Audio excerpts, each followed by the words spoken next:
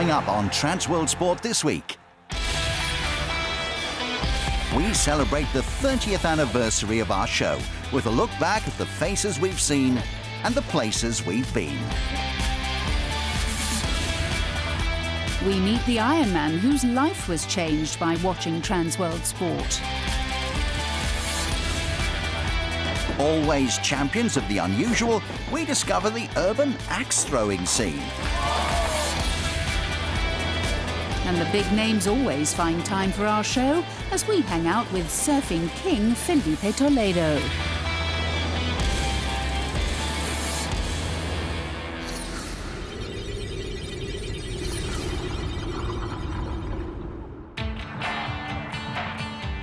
This week, Transworld Sport celebrates its 30th anniversary.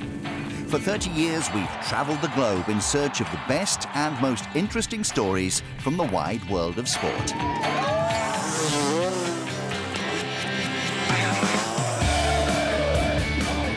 It's been a quest that's taken us to every continent and to over 190 different countries.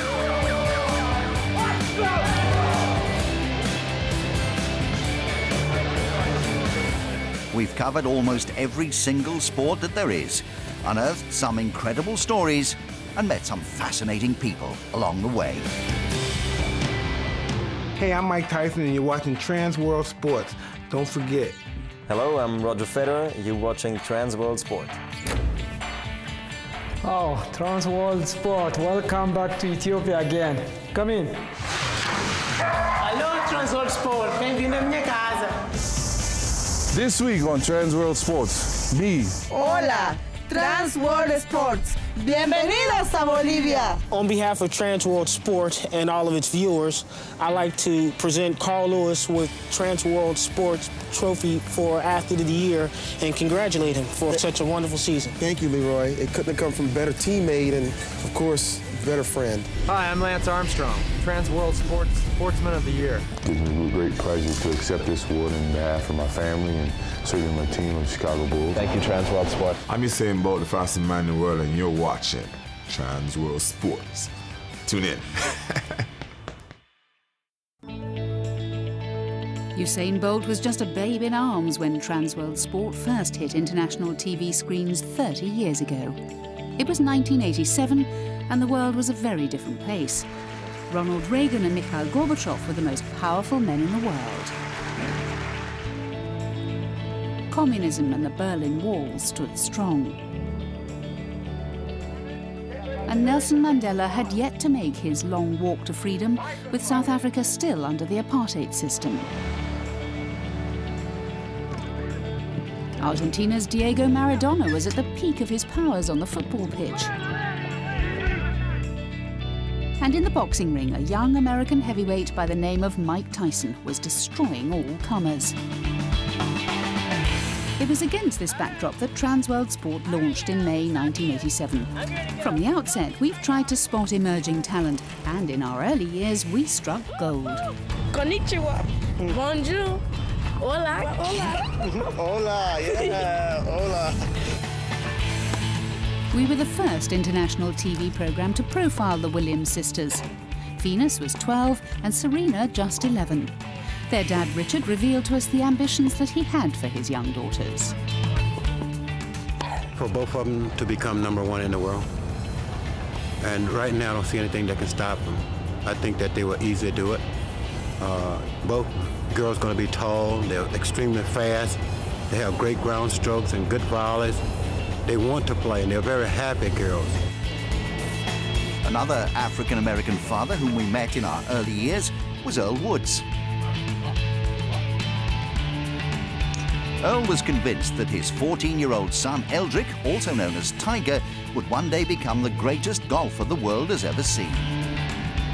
The world is ready. It is absolutely ready for a non-white golfer to be successful. The next booming area in the world for golf is Asia.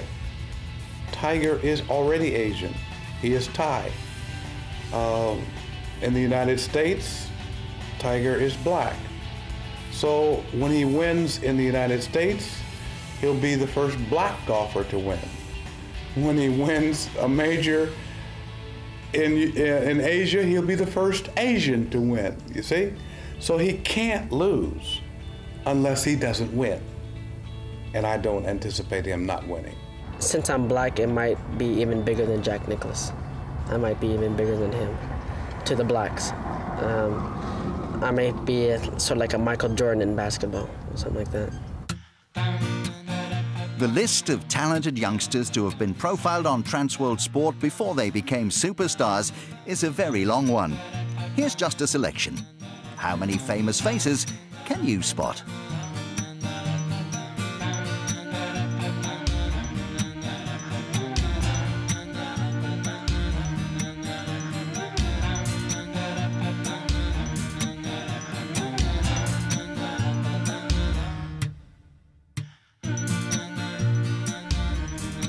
Whilst we've watched our new faces reach their potential, we've also had the privilege of meeting some sporting legends who are sadly no longer with us.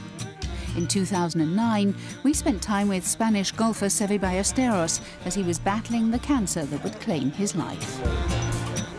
I just want to send a message to all the people that are going through difficult times like myself or even tougher, that you know, you have to fight. You have to fight, you have to be strong, because at the end, you know, and if you overcome the situation and you win, you know, when you win, it tastes much sweeter. So please fight and fight, never stop. Other legendary figures to have allowed the Transworld Sport cameras into their lives include Dutch track and field star Fanny Blankers-Koen and Australian cricket great Don Bradman. In his later life, Bradman was notoriously reclusive, so we were honoured to be welcomed into his Adelaide home. Hungarian footballer Ferenc Puskás and Argentinian motor racing driver Juan Manuel Fangio also graced this show with their presence. As did American boxer Joe Frazier. I want people to remember me, you know, as a great fighter, a great person, a great guy that gets the job done. In our 30 years, the biggest name to have appeared on Transworld Sport is unquestionably Frazier's great rival Muhammad Ali. Despite his health problems, the greatest turned up in person to accept our Athlete of the Century award in December 1999.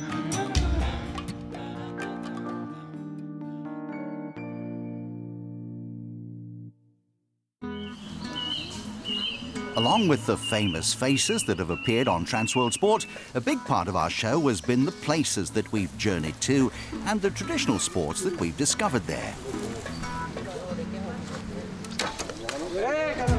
Places like Papua New Guinea, Laos, Cuba, Madagascar, Mongolia, Iraq, Nepal, Somalia and Burkina Faso. Sports like Samo wrestling, kabaddi, yak polo and buffalo racing. Here at Transworld Sport, we like to think that we go to places where others won't. Out of the 206 member nations of the IOC, we've been to 193 of them, and we're aiming to visit the remaining ones in the near future.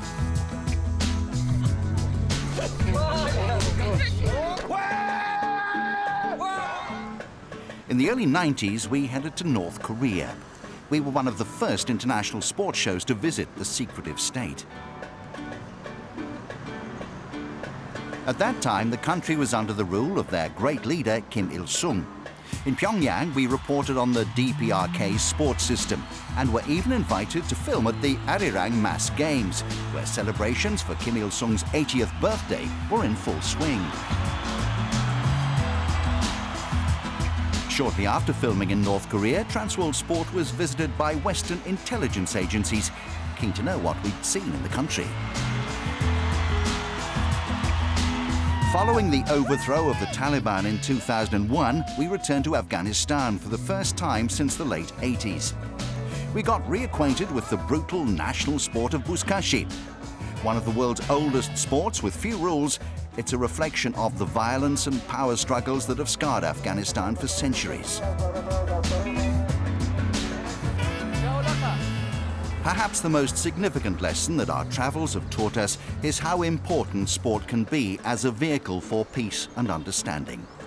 A few years after the genocide in Rwanda, which left over 1 million people dead, we reported on the role that sport was playing in helping to rebuild a shattered nation.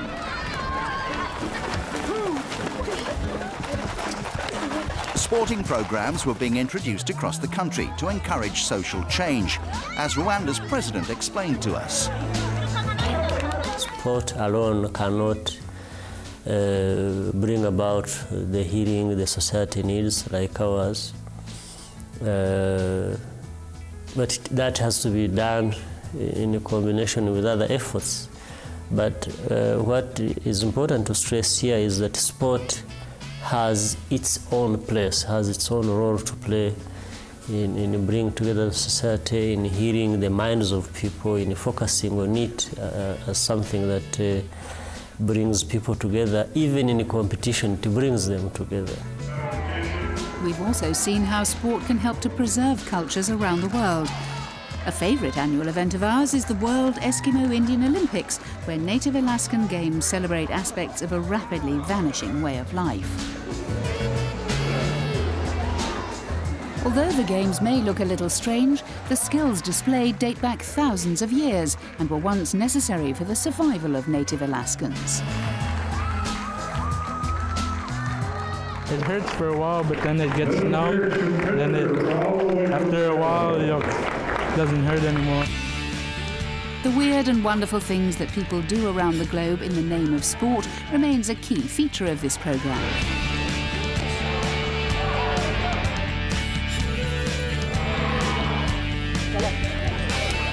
Transworld Sport has spent 30 years celebrating them all and will continue to do so in the years ahead.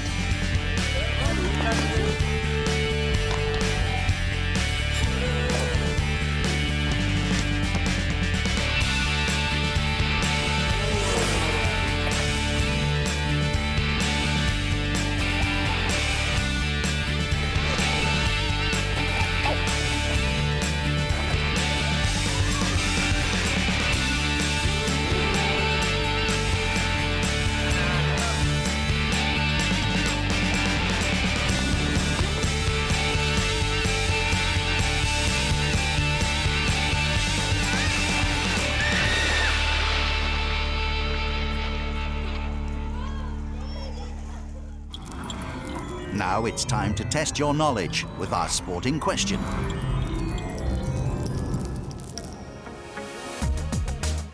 This week, the 100th edition of cycling's Giro d'Italia gets underway. One of the favourites for the Maglia Rosa, the pink jersey worn by the race leader, is Vincenzo Nibali, who claimed victory last year.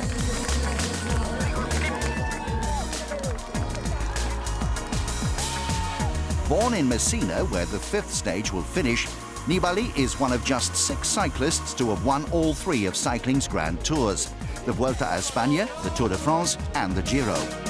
The 32-year-old is chasing his 3rd Giro triumph this year and will be cheered on by a home crowd eager to see an Italian triumph in the race's centenary. Since the 100th edition of the Giro coincides with Transworld Sport's 30th anniversary, for this week's question, we'd like you to name the rider that won the race when Transworld Sport was just starting out in 1987.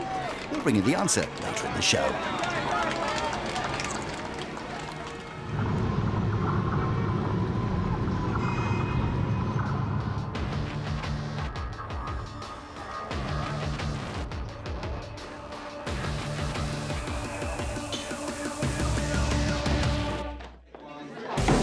Something you'd never do before, like you'd never try? Very primal throwing weapons. It's kind of a bit of a release. Everybody wants to try the new thing, and at the moment, axe throwing is it. Competitive axe throwing is the latest craze sweeping the underground sports scene in Great Britain. Conceived in the backyards of Canada, this game originated from lumberjacks slinging axes at wooden planks for fun. Word soon spread, and the recreational activity became a tool for bringing communities together. For over 10 years, axe throwing has remained a well-kept secret amongst the Canadians, but not anymore. When we first caught wind that urban axe throwing was a thing that was possible to do, we were really hooked on the idea. We saw that it was getting big over in Canada, and we thought, actually, we need to give this a go. So we set up a target, tried it out ourselves, tried a few different techniques, and the minute we started getting the hang of it and sinking some axes, realised this is amazingly satisfying. Like, it's really, really fun. Yeah, start getting some customers in and start trying to build a community over here as well. Whistle Punk's urban axe throwing is the first indoor venue to open across the Atlantic. The aim of the game is to plant steel axes within the target zones. A bullseye will get you 5 points, with the outer ring securing 3 and 1 respectively. Hit the 2 top corners and you'll be awarded a maximum 7 points. Competitors go head-to-head with 5 throws each per game, and whoever racks up the most points overall is the winner. Whistle Punk's co-founders Jules Whitehall and John Nimmons thought that the hip streets of East London would make the perfect home. London, I think, fits the urban requirement of it very well as well. That was actually part of what drew us to it, was that axe throwing is something that you can go out and do in a field, an outdoor centre, or somewhere away from the city. But urban axe throwing is really kind of bringing it in, making it a sort of team competitive sport, and an experience that most people don't get in the city. Yet the duo still paid tribute to the game's traditional roots. Whistle Punk is actually the name for a lumberjack who's just started on his first day. This is back in the day, a long time ago in Canada. And because it was his first day, they wouldn't give him an axe. They'd put him onto the steam engine, which dragged the logs around, and he'd be manning the whistle. So we thought, you know what, that's quite a nice tie-in with what we're doing. And yeah, so Whistle Punks was born. But despite the lumberjack stereotypes, it seems that the key to the game isn't all brawn and muscle. One of the great things about axe throwing is that it's all about skill. So, you know, you'll have massive stacked guys turn up, think they're going to be really good at this, and they just won't get it. And you know, you'll have some quite small women turn up, and they'll be nailing those bullseyes every time. The satisfaction you'll get when you actually sink that axe is something really, really special, and you can see it in the games when people get their first bullseye. They're literally jumping around with a big grin on their face. Is really, really satisfying. Appealing to a wide audience is just one of the reasons behind Whistle Punk's burgeoning success. The social atmosphere and opportunity to de-stress by burying the hatchet has had many coming back for more. But learning how to throw the axe safely and effectively is tricky. You're trying to get the right amount of movement. You're trying to keep your axe from wobbling or twisting. If you can keep it steady and throw forwards, you get the right spin and get it in. Simple as that.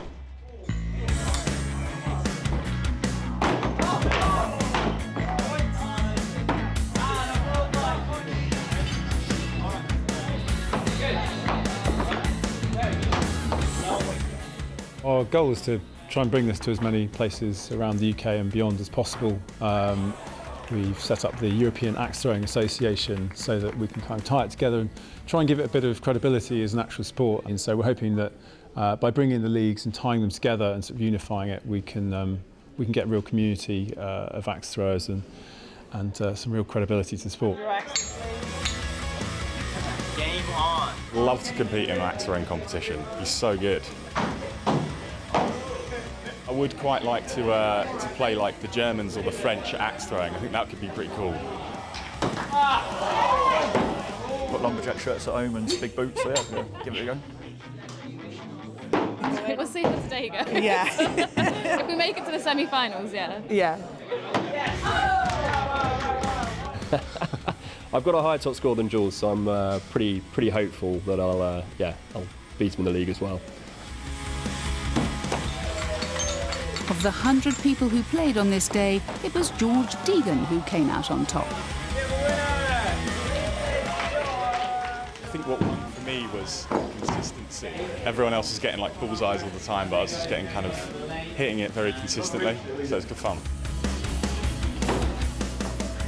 Axe throwing is a game that seems to be hitting the spot.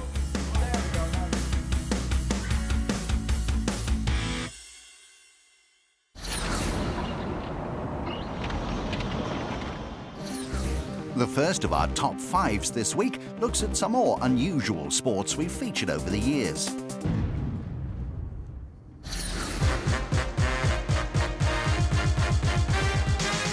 First up is the British sport of gurning. The objective for those taking part is to pull the ugliest face possible whilst wearing a horse collar. Gurning is said to date back to the 13th century when a village idiot would be rewarded with ale for pulling funny faces.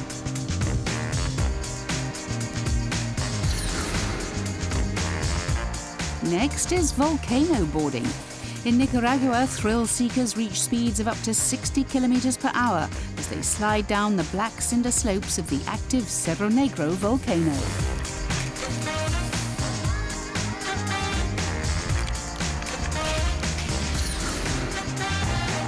The traditional Japanese sport of botaoshi loosely translates as pole pull-down. Botaoshi is played by two teams of 150 players, 75 attackers and 75 defenders. The aim of the game is to pull the opposing team's pole down before they can accomplish the same feat. In Yemen, camel jumping remains a popular pastime amongst the Zaraniq tribe. Competitors are required to jump from a ramp made of hard-packed mud and dried reeds to a landing area positioned behind up to 6 camels. The man who jumps the furthest wins.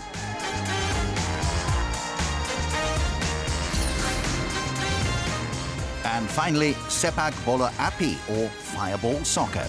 Played in Indonesia, the ball is made from coconut fibre and is doused in diesel before being set alight.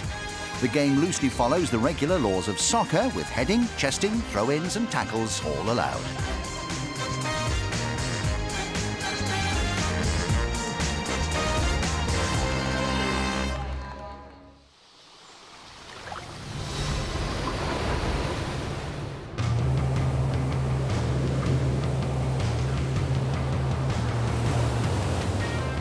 Felipe Toledo is one of the planet's leading surfers. His pure speed and electrifying aerials have been shaking up surfing's championship tour for the last 4 years.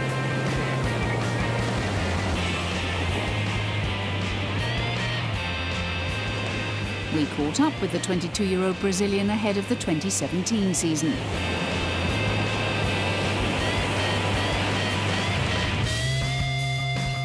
Felipe hails from the coastal city of Ubatuba in southern Brazil.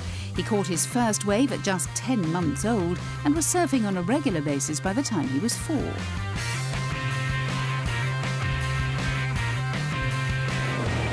Felipe's father, Ricardo, was also a professional surfer and a 3-time Brazilian champion. He went on to become a surfing instructor and helped guide his son through board riding's ranks. These days, Ricardo travels with Felipe on the World Surf League's championship tour.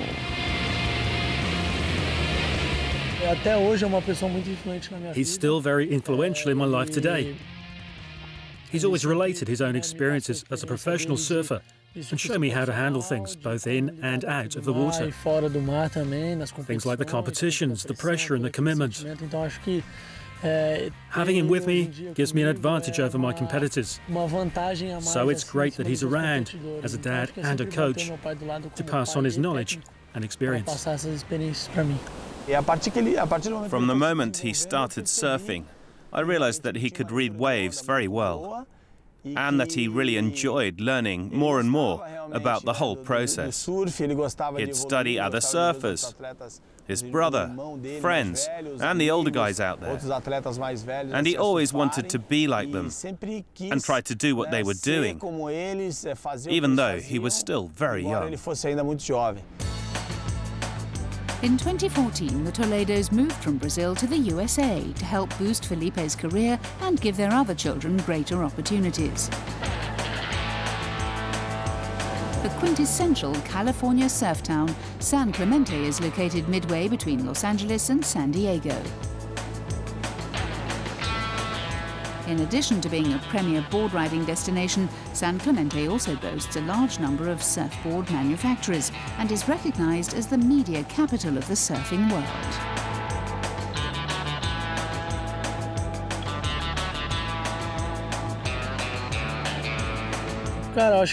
When we arrived here, it was a real culture shock for my family. I was already used to being in the USA and spending time away from home. But they had to learn English, a new language for them, and adapt to a new culture, and a whole American way of life. It was very different from the life in Brazil that they'd been used to. The family, including Felipe's partner Ananda, has settled in well. But there's still the occasional domestic hiccup. Whoa! Que foi isso? Whoa, excuse me.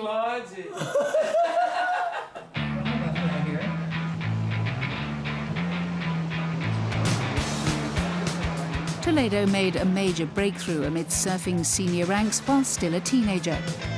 The US Open of Surfing is the richest event in the sport. It takes place at Huntington Beach, a few miles up the coast from San Clemente, and over the years has developed into a celebration of beach culture and action sports.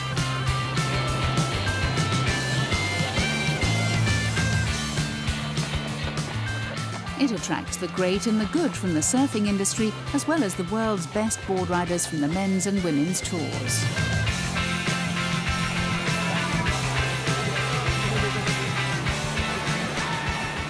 At the 2014 event, Felipe showcased his small wave wizardry in tricky, inconsistent surf. He defeated all comers to claim what was then the biggest win of his career. When I won the US Open for the first time in 2014, it was a very important victory for me. I was coming back from injury and had been struggling to perform well. But I arrived at that event very focused, very determined, and I ended up winning it. That gave me a lot of confidence for future competitions. The following year, Felipe came close to winning the world title.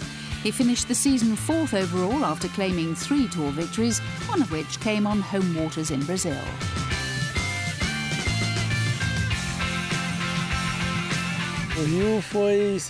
Rio is definitely the event that I'll always remember, the best of my life.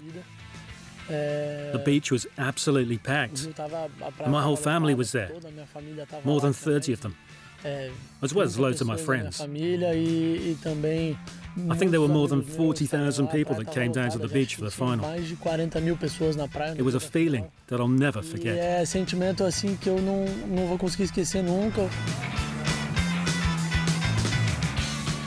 The 2016 season proved less memorable. Toledo's title charge was derailed at the year's opening competition, where he sustained a groin injury that sidelined him for the following 2 events. As a result, Felipe intensified his focus on fitness. He works with Rai Steinhoff at Foundation Fit, who's developed a surf-specific program that concentrates on core training, strength over body weight, and endurance.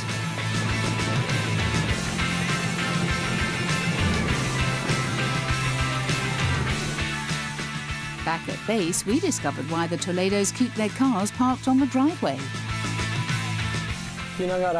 So here in the garage I've got quite a few boards.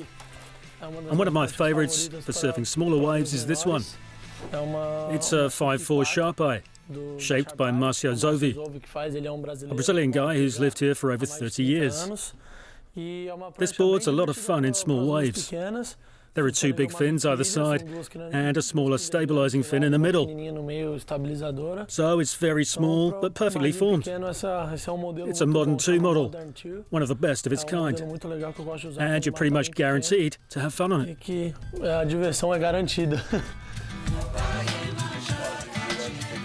Family has always been central to the Toledo's way of life, and in October of last year, Felipe himself became a father.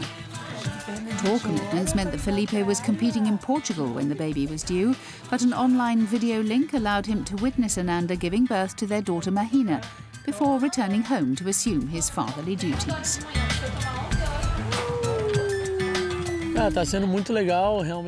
Yeah, it's been amazing.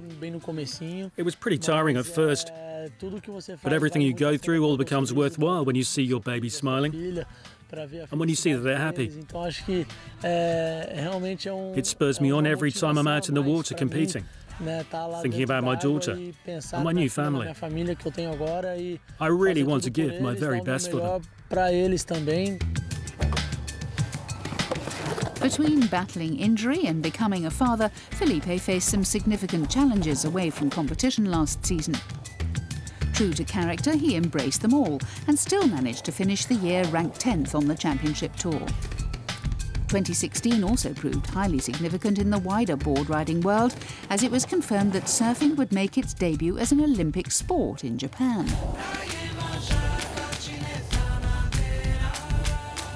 To have surfing at the 2020 Olympics in Tokyo will be something very special for our sport, and also for us as pro surfers, and of course for our sponsors too. I can't imagine what it would feel like to actually be there and be competing for an Olympic gold medal. A unique experience for sure. Long considered the best small wave rider in the world, Felipe has worked hard to develop the technical skills, physical fitness and mental strength to excel in all conditions. As a result, he's become a more rounded performer and has posted some solid results at the tour's bigger wave venues, such as Fiji and Hawaii.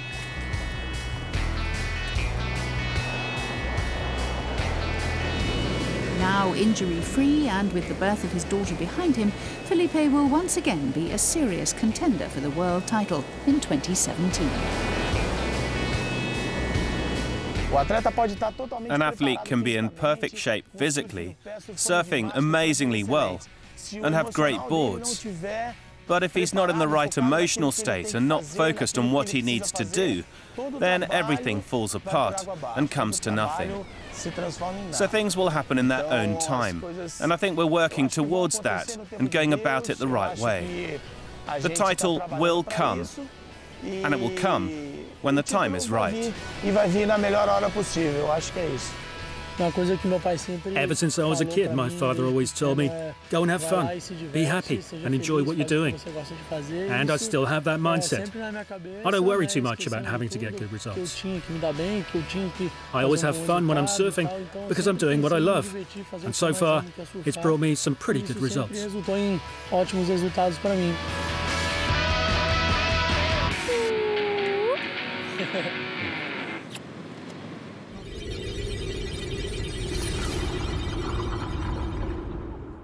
The second of our top fives features some more young talent we've profiled recently.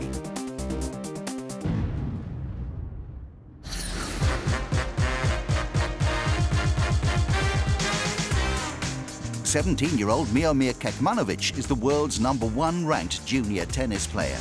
The Serb, who trains in Florida, has already made an impact on a handful of senior tournaments, and he's being hailed as the next Novak Djokovic.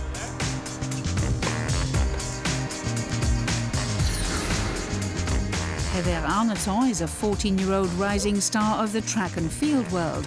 Hailing from France, she excels in the long jump and the sprints. Last year, the youngster set a new world record for her age group with an incredible leap of 6 meters 57.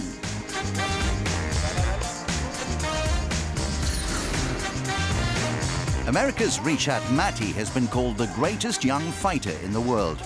Now 18, he's a junior Olympic boxing champion, a world kickboxing champ, and he's won countless national titles in grappling, wrestling, jiu-jitsu and Muay Thai. He's also outstanding at MMA. US sprinter Candace Hill is set to be a major force in athletics in the next few years. The 18-year-old is a two-time junior world champion and has a personal best of 10.98 for the 100 metres and 22.43 for the 200.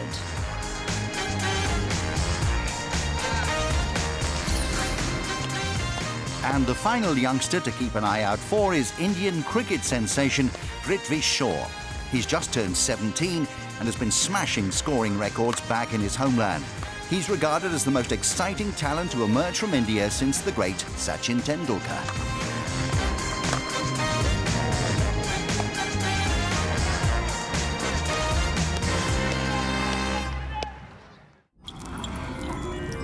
And now for the answer to this week's sporting question. Earlier in the show, we asked you to name the cyclist who won the Giro d'Italia in 1987, the year when Transworld Sport first hit TV screens. The answer is Stephen Roche. The Irishman clinched victory after controversially attacking teammate Roberto Vicentini in the mountains.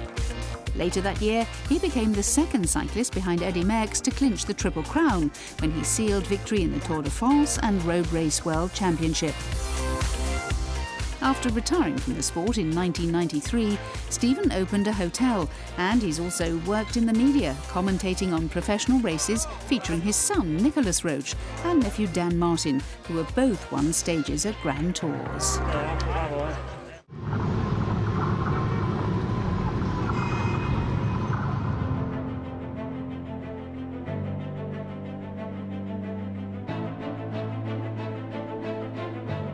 Transworld Sport, it literally saved my life.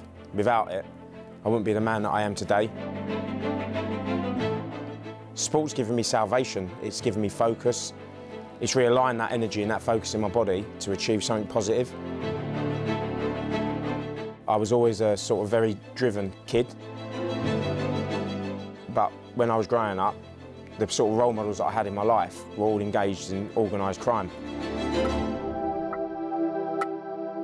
And so I disregarded my education, and I made the decision at quite a young age that that was the road I was going to end up travelling down.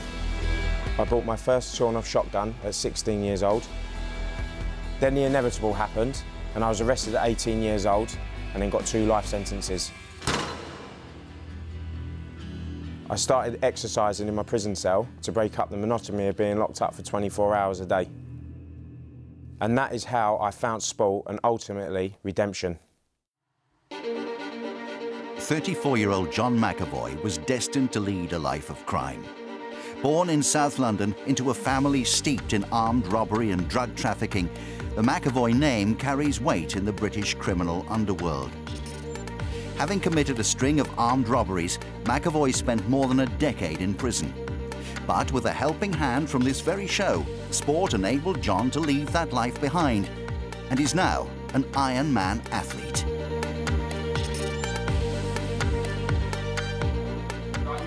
When he isn't training or competing, John also gives talks to youngsters to warn of the dangers in following the criminal path he once chose. This is the Englishman's incredible life story. And I set 3 world records.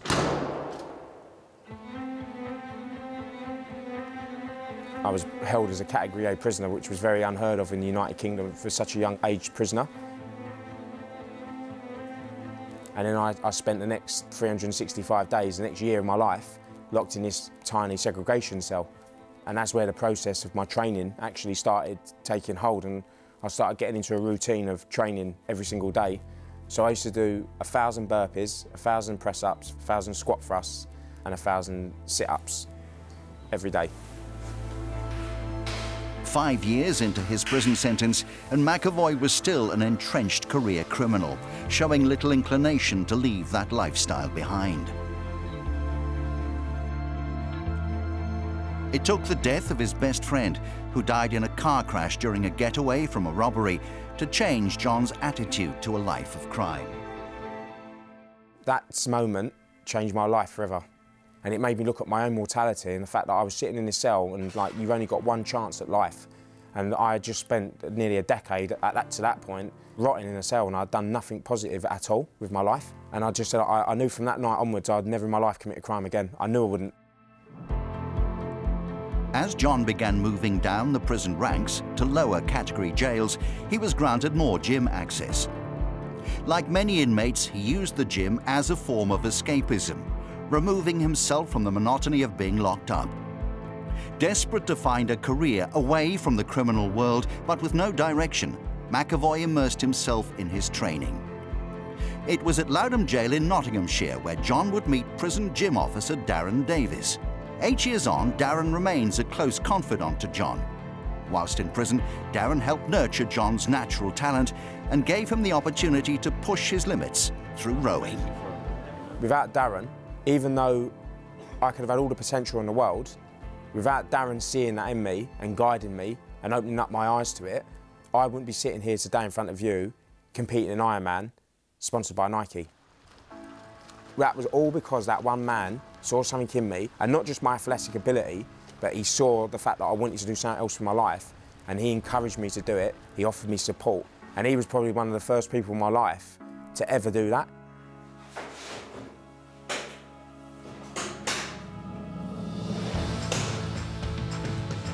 It was through his rigorous cell routine and gym training that John learned to push through the pain barrier, and he developed an incredible stamina. With the help of prison officer Darren Davis, he went on to break several British and 3 world indoor rowing records. John remains the only lightweight rower to hold all 3 endurance world records simultaneously. I had woke up ability in my body and a gift that I never even realised I had. Everything I craved as a little kid, when I broke that first record, I was like, wow, this is everything I've ever wanted. And then from that moment onwards, I knew then that I could use sport as a vehicle to break me out of that life. I knew I could use my body as a way and something I could do in my life to achieve the things I always wanted to achieve. In 2009, John watched an episode of Transworld Sport, and this programme would help to shape his future.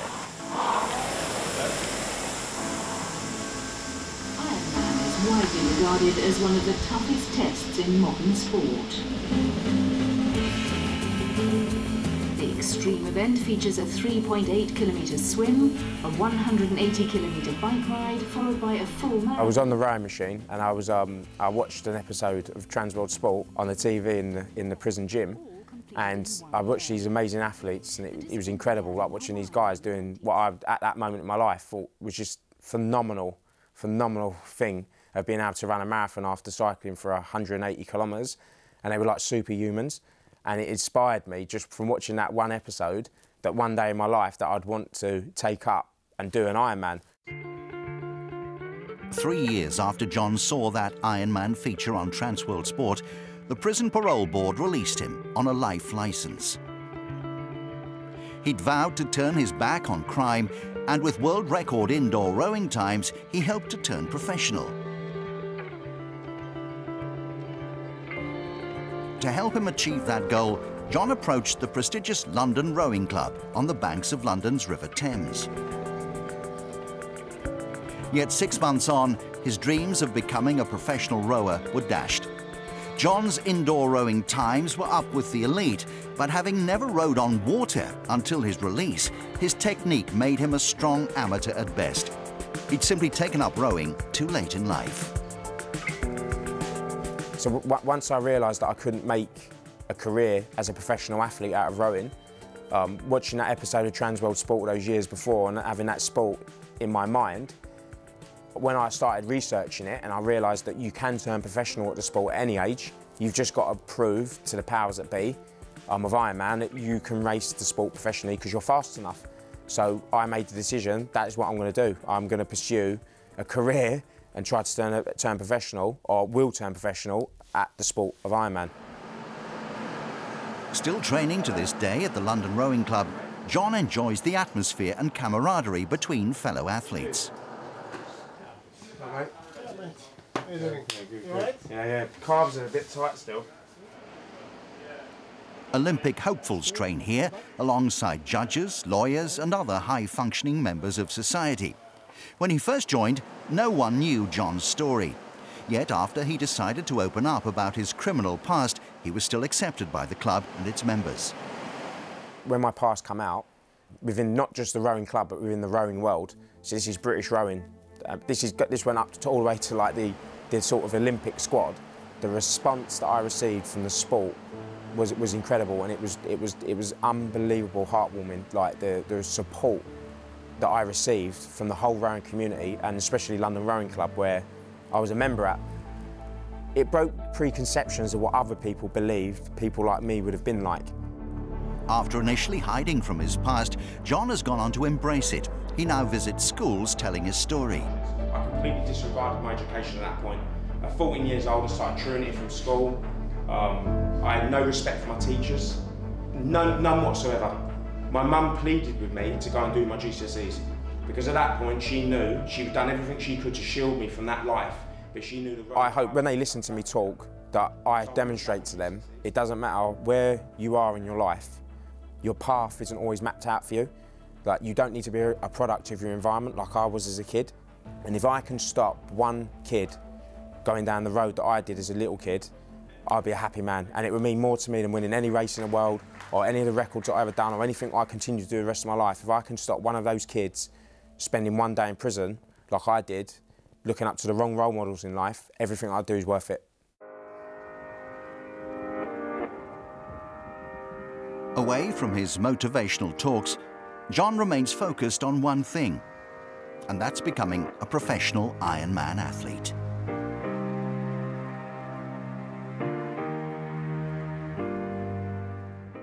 The suffering is, I need to prove myself. When I first come out of prison, I felt like a loser. I felt like I lost a lot of my life, 10 years of my life for a dream that didn't exist. I felt like I didn't do anything with my life in that time, and I was so committed to achieving something the rest of my life. To me, it's about proving to myself that I wasn't just a loser in life. I don't think there's anything harder than doing an Ironman triathlon. The fact of getting off your bike after 180k and then running a full marathon as hard as you can, like running into that pain, I enjoy it. I think that's the part where it's a test. It's how much do you want this? Because it is going to hurt. It does hurt. You feel like you're running on fumes. There's nothing left. I prepare myself to run myself into the ground. No matter how much it hurts, I won't stop. Over the 4 Ironman events that John has competed in, his times have improved dramatically. Currently competing in the amateur field, his times are now comparable to many on the professional circuit. John is on the cusp of making his dream a reality. My goals this year are to turn professional. I want to get a pro Ironman licence. It was my dream in 2009 on that rowing machine that I wanted to be a pro athlete. But what I've come to realise over the last sort of year and a half of my life, I want to go into schools and I want to show those children with that card and say, that card as a pro athlete, that you can achieve your dreams in life. And that means more to me now than actually race wins. And I'm driven every single day of my life to do that. Everything I do and all the decisions that I make today are all based around how many people I could potentially help in the future. Through sport, John McAvoy has found a career and a purpose away from a life of crime. And although his own personal road to redemption is far from over, he's certainly on the right path. And we at Transworld Sport are happy to have played a role in his story.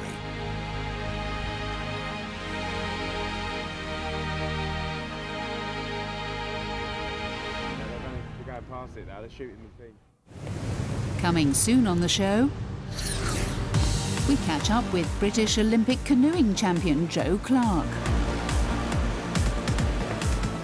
And we're in Bulgaria with the teenage twins making an impact on the football pitch. Don't forget you can keep up to date with us on Twitter, Facebook and YouTube.